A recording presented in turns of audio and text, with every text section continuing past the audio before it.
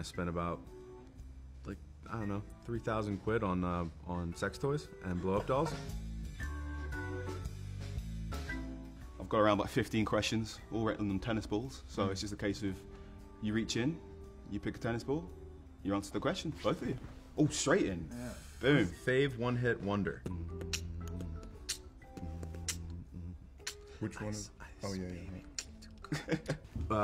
Best prank just recently. Taryn on Kingsman. He thought he was cute and he put like a wig in my trailer, and so like when I came in, you know, I was like, oh, I think someone must have like came in and like it's the wrong trailer or whatever, and he thought that was funny. There was no one. I sort of, it wasn't very well pulled off, so I went and the day that I was leaving, come back to the States, I went and I spent about, like, I don't know, 3,000 quid on sex toys and blow-up dolls, and filled his entire trailer with very naughty scenes. It took forever to blow up. Like, I think we had 17 blow-up dolls. I'm not a big pranking person because I have no fun and have no personality. But I would say that what I like to do is scare people on set. I like to.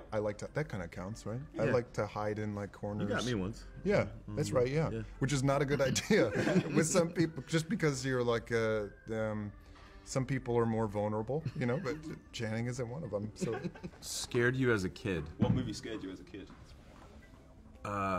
Stephen King's It. Child's Play. I watched that movie very early, like right Good man. when it came out. It's my coffee.